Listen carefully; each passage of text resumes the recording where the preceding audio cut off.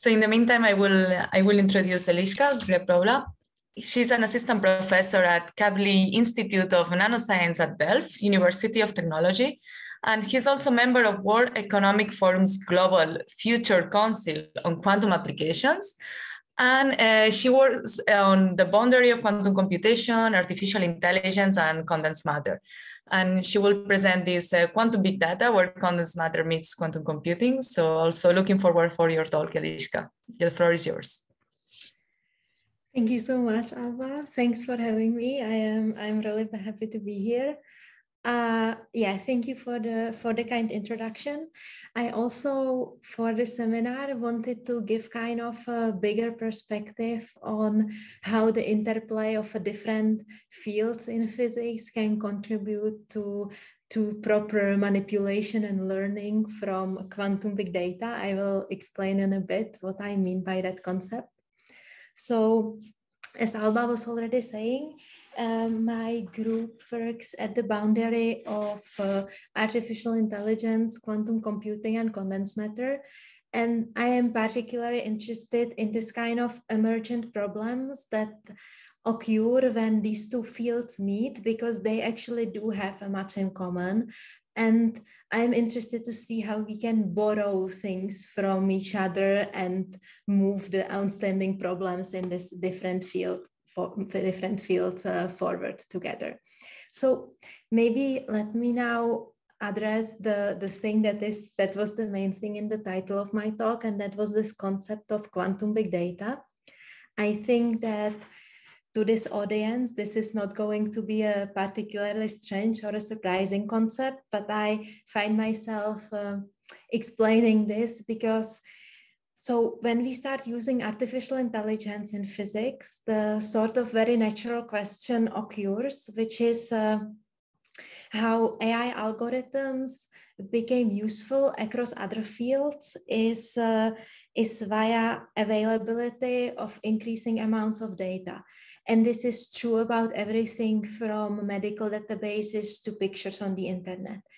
And physics, on the other hand, tends to be about this like deep intuitive understanding and toy model building.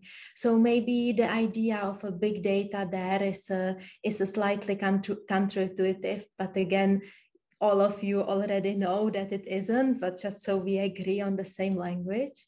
The central object that we all working with on a daily basis actually is a source of a huge amount of data because it doesn't scale particularly favorably with the size of your system, right?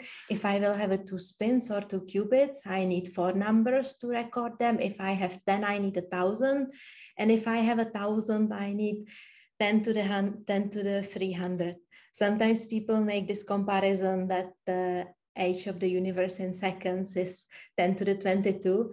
For me, it's not like usually helpful to think about the size of the vector like that, but it tells you that it's a very big number, right?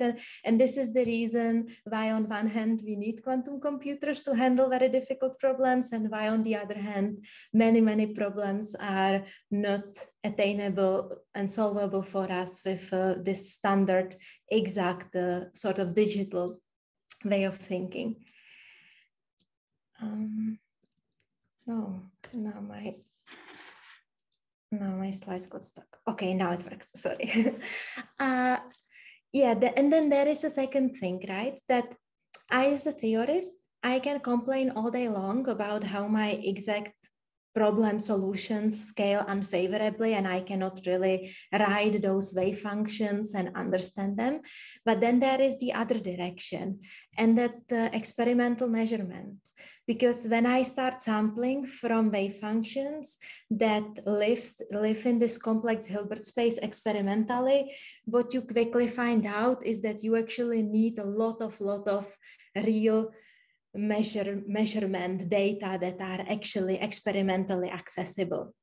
So this is just to say that we actually have a lot of sources of big data in quantum physics. Two prominent ones that I see are the wave function themselves as extremely data intensive objects. And the second one is that even not so large scale quantum experiments lead to large amount of data that we need to process and understand.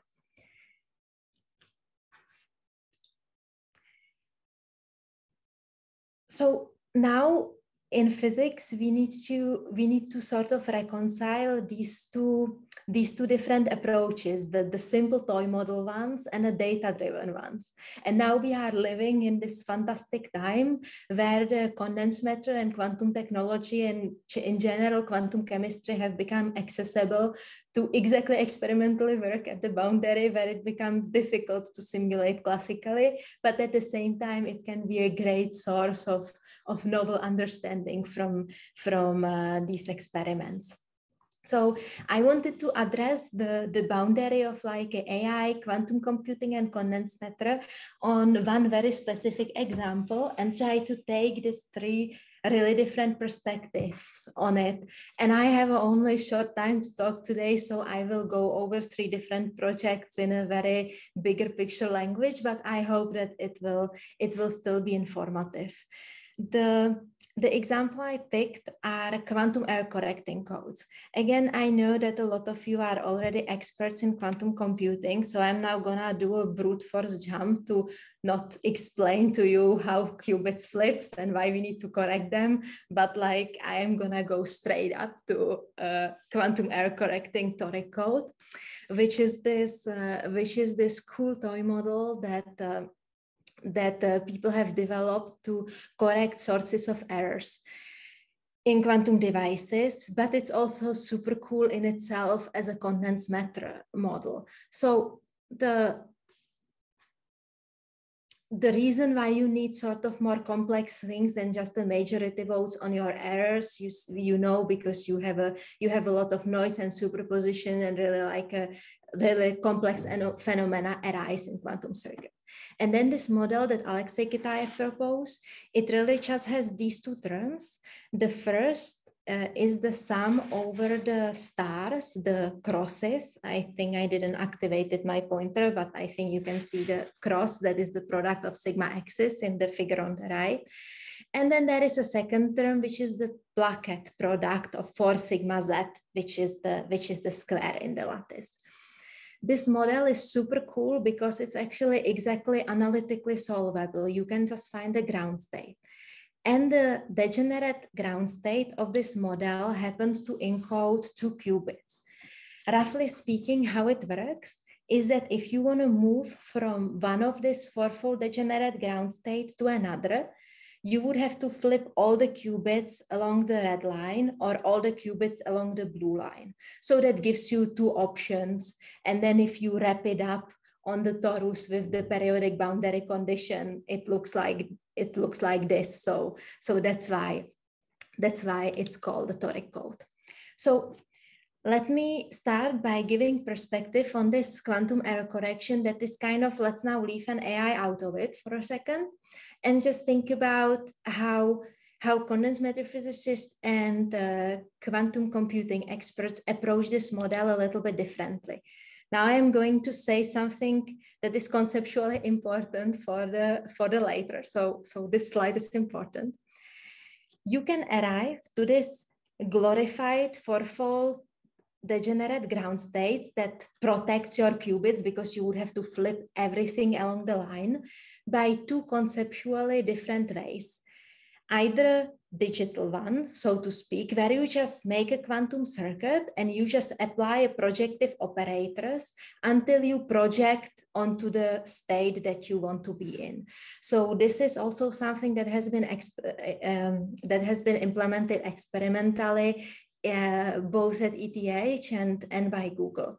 And then there is a second thing where there is also an interesting Google experiment on the right-hand side of my slide, where you can just look, I don't want to play this measurement guacamole and just keep trying to project until I get to the state I want. I can just engineer the Hamiltonian interaction you saw that I have a four-body interaction in the Hamiltonian, so it's non-trivial but doable. And if I am engineering that Hamiltonian, just by energy requirements, the system will eventually sit into the ground state that I want to be in, because that's the cheapest state from the energy point of view. So just to elaborate on these 2 points of view, I have here a slide that I took from the ETH paper on an error correction. You can probably explain to me better than I can to you what all of these gates are doing. But really how it works is that you begin from an arbitrary state that you can easily prepare. That's all the zeros here. Then you measure the projectors on your stabilizer operators with the high frequency. But sometimes the measurement is random, right? You sometimes end up in the eigenstate that corresponds to the excited state, not to the ground state. So that's why people implement the so-called decoders that take the result of your experimental measurements, you bring it back to the circuit and flip the qubit that messed it up for you. And eventually you will arrive to the ground state. The sort of second thing to look at it is, as I was saying, is to just physically engineer the Hamiltonian interaction. And then the system will eventually sit down into the ground state of whatever you engineer. Then you can just measure your state a little bit, do something called Hamiltonian learning, where you figured out what's the Hamiltonian that you engineered. And then you just use the results of your Hamiltonian learning of your measurements to correct tuning parameters of your Hamiltonian, and you will repeat this until you arrive to the ground state. There is a fun thing if you think about imprecision. This is actually like, I think, only like really technical comments. So if you don't understand it super much, we can come back to it in the question time. If you think about the perturbations that can arise during your engineering of this Hamiltonian for error correction, you can actually write them up in a way that does not violate your exact solvability, which are these blue and red terms here. You sort of introduce the perturbation bracket-wise in this like exponential. But the beautiful thing is that then the system stays exactly solvable. So we could sample from it and prepare ground states of whatever size we wanted. And then in our case, we used a neural network, but what method do you use? That doesn't really matter. We just figured out the mapping that connects from the measurements on those states to the parameters on your Hamiltonian. And then the beautiful thing was that when we applied it to the states that now you see my lattice here is very small. When we applied it to the states that came from the perturbed Hamiltonians that were not exactly solvable, by a few rounds of iterative protocol, I take a measurements on the Hamiltonian. The colors red and blue here, it just shows you amplitude of the perturbations in Z and X basis. Then I tell my neural network, find the Hamiltonian. It finds the Hamiltonian. I tune the interaction parameters. I adjust the Hamiltonian. So you see that after one repetition, it doesn't go perfectly. So I repeat again and I repeat again. And eventually you arrive like this to an almost perfect Toricode ground state. And when I say almost perfect Toricode ground state, I really mean probability of single qubit error being in 10 to the minus 4, which is way below any kind of error correcting threshold. So this was just to say that actually maybe it's really funny and interesting to look at the quantum circuit digital implementation of things as a problem in a Hamiltonian engineering. And with all of these data learning approaches we have available nowadays, we can learn and adjust those Hamiltonians very, very easily. Then I think that the first question you are going to ask me after this is like, but how do you know that your perturbation that you train it on actually generalizes well to the rest of all the possible horrible things that could happen during the experiment? So then in the second part, I am going to leave the digital out of it and look at if we can use neural networks to approximate all the phase diagram of this toric code model from the condensed matter point of view. So you may have already heard about idea of using neural networks as a variational ansatz for your quantum states. Similarly, how you use, for example, parameterized quantum circuits or matrix Bragg states, you can also just take a neural network and you use the parameters in the neural network as a optimizable parameters in your variational ansatz. Here is just a few examples from restricted Boltzmann machines that kind of started this whole idea back in 2017 to more elaborate ansatzes that people are using nowadays. Basically, this is just the repetition of what I just said. This is this idea of the restricted Boltzmann machine, which is a neural network that just has two layers, visible and hidden. And the parameters that you have here, the A's, W's, and B's, basically the weights and biases that that characterize all your neurons and the connections in the neural networks, can be just used as a variational parameters. And then what you want to do is to optimize the parameters in the network on the left to find the ground state in the Hilbert space that you are looking for on the right. But then, of course, the question is, which are the states that I can efficiently approximate with only small amount, by small, I mean polynomially scaling weights and biases in this neural network without ending up with the exponential number of coefficients again. So one thing that you can straightforwardly do is to just keep increasing the number of neurons. And then the blob of the states that you can approximate efficiently in your Hilbert space will keep growing like this. But then it turns out that this toric code is an example of a pesky problem where actually it's very, very hard with this kind of method. And for that matter, other methods like quantum Monte Carlo or tensor networks to actually capture those different states that could arise by perturbing your Hamiltonian weirdly during your experimental implementation. So the super cool, simple, but genius idea that Agnes Valenti had when we started working on it was to inject a little bit of a physical intuition into this restricted Boltzmann machine concept. And that's the following. So the yellow boxes are the visible neurons that we have already had. But now we just add extra visible neurons that represent the correlators. And you know that in physics, correlators are very important. And for some specific reason, I was talking about this four-body interaction in the toric code a lot. And what happens if you add the visible neurons that are just products of two-body and four-body interactions in your visible layer, like you just calculate the product of those values of those other neurons. Then maybe you can actually capture, now I made here even bigger blob that actually captures the ground states. You can maybe actually capture a really diverse ground states that would be really hard to approximate otherwise. So just to give a concrete comparison, this is just one cut through the really difficult three-dimensional phase diagram of this toric code model. And you see that the black line is your exact ground state and the blue line is energy per spin that comes from the RBMs. And on the right-hand side of the slide, you see that if I keep increasing hidden neurons, it doesn't exactly help.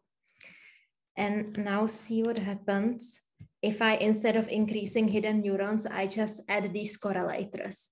We suddenly got many, many orders of magnitude of variational precision in approximating these ground states. So this was just to kind of say that actually neural networks are also like super flexible in capturing quite diverse and variationally not super accessible accessible states in this error models. And so the last thing that I wanted to show you to connect the full circle, and that's sort of the most quantum informational one, and it's super much it's a super much a work in progress still, but I want to still put it out there to kind of close the circuit. And that's the connection of AI and quantum computing in a digital sense. In connection to the previous thing where I was telling you about that you can just take a neural network and minimize variationally the parameters. What you are optimizing there is energy. But oftentimes you minimize the energy, but then the state you get, what does it have to physically do with the state that you want to get? That's not always clear. Sometimes it's an open question, and sometimes the connection is quite tenuous.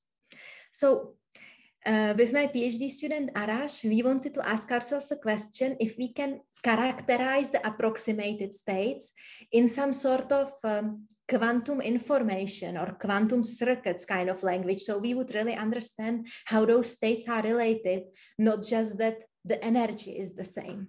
So here is the example of something called mana. Is the one of these magic monotones. It happens to be super hard to calculate, but basically really what does it tell you is the like quantum computational complexity of the circuit that you are preparing in terms of non-Cliffordness. It's one number that quantifies how many T gates you put in your circuit. You know that it's just not easy to say my circuit is 5 T gates complex because it depends what was the state before, was the state after, and where you put the T gate exactly. So people are thinking about this so-called magic monotones that measure this complexity in some sort of monotonous quantifiable way. So just an example here. If we start a circuit in 0, 0, we do 2 Hadamards.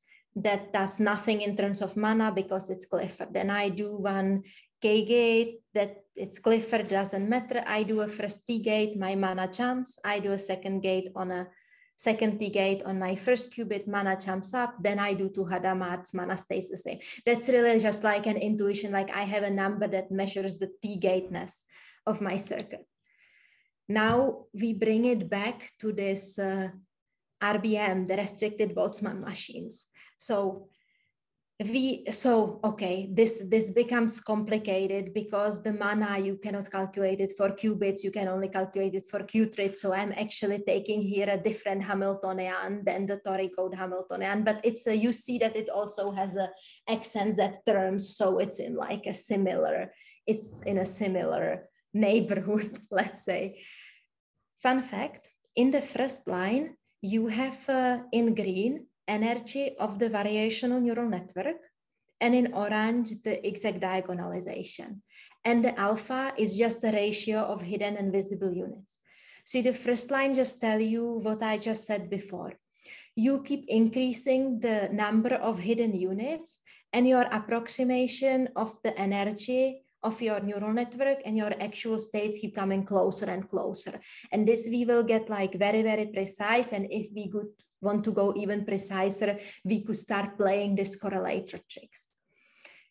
So interesting thing, if I calculate the mana, if Arash calculates the mana of the approximated neural network and compares it to the mana of the exact state, you are going to find something that I found completely mind-blowing, which is this. The computational complexity, the mana, the number of T gates you need to prepare the approximated state is higher than the computational complexity of the state you are trying to approximate. So this is just my final provocative question to finish this. Maybe all of this variational optimization, just using variational principle in energy, is not the best idea, because maybe the approximations we are getting have some complex other properties, like quantum computational complexity, that has very little to do with the state we are actually approximating. So I know a lot of you are experts on quantum circuits, so I will just leave this thought here, right? Maybe we should be thinking about these methods sort of out of the box and thinking about maybe approximating some other things. So with that, let me quickly conclude. I wanted to show you some interesting overlays between AI, condensed matter, and quantum computing on this like specific example of the error correcting code. The first point I was trying to make was that I think it's really interesting to look more at the overlay and interplay between digital and analog quantum computing, because our capacity to engineer different interaction directly and estimate those engineered parameters really precisely keeps rising. And maybe sometime soon, of course, I just showed you a numerical simulation, so the experiment may be different, but I have a feeling these two might start be competitive with each other very soon. And competitive, I mean, compared to just like a digital discretized quantum circuit. So I think there is an exciting opportunities to a lot of problems to think about there. Then the second thing was that that comes from the AI and feeds into the condensed matter, which is not a new idea, that neural networks are actually really, really good variational ansatses for a quantum states. And I just showed you one example where we did that and peppered in a little bit of the physical intuition, and we managed to get like a really cool approximations for a really hard states. And the last thing was just this very like open questions about quantum computational complexity of this neural networks or neural network quantum states, and maybe with this new like our ability of seeing quantum states as a neural networks, maybe that gives us tool to also sort of like variationally rethink how do we approach our digital variational quantum algorithms. With that, let me thank to my collaborators, especially PhD students Agnes and Arash, who were in charge of these projects that I talked about. And I thank you for your attention. Thank you very much, Eliška. Very interesting talk as well. Let's see if there are questions in the chat. At least we have time for two official questions. And then if we are running out of time, we will close the meeting and continue discussions offline. But also connected in this Zoom. Okay, I can see one question on, thanks for this really nice talk from Ilya Kait. On one of your slides, you presented a benchmark of, I think it's convolutional restrictive Boltzmann machine and RVMs. Did you look at other methods, other neural network architectures, or is RVMs the gold standard?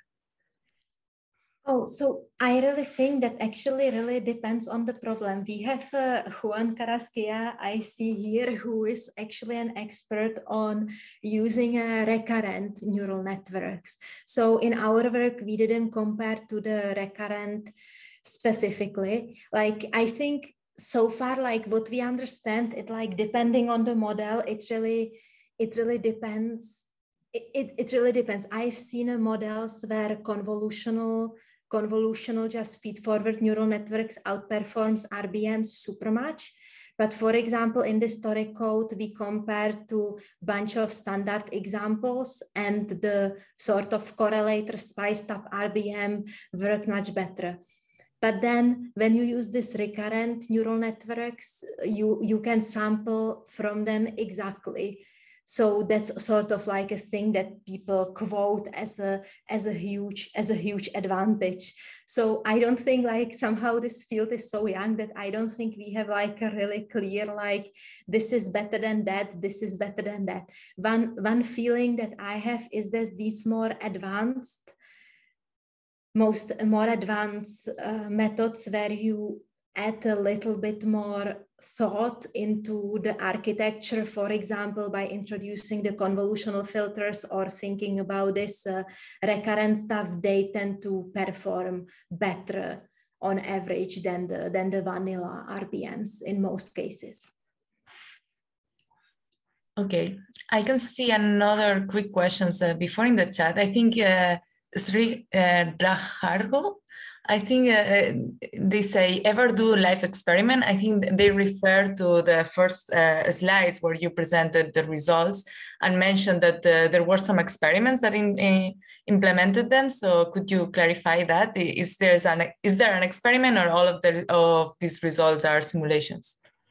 So the results I talked about today, like from our side, they are all simulations. Well, yeah, they are all, like, our results are all theoretical, but at the same time, I really want to highlight that on this Google 50-qubit chips, they implemented both digital and analog engineering of this storage code already. So I think that's very exciting.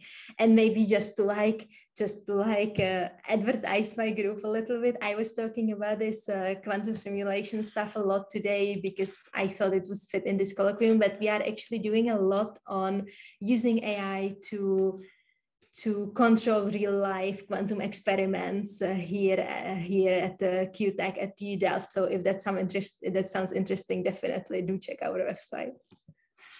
Maybe you can talk about this a little bit later, because now we have to close this meeting. I see more questions in the chat. I think we can continue discussing them a little bit longer. So let me close this Curiosity seminar here, and thank you everyone for coming, and thanks for the speakers, especially two interesting talks, and also slightly different as we're used to in Curiosity, because we taught other things, not only quantum computing. And thank you very much, and see you next Curiosity.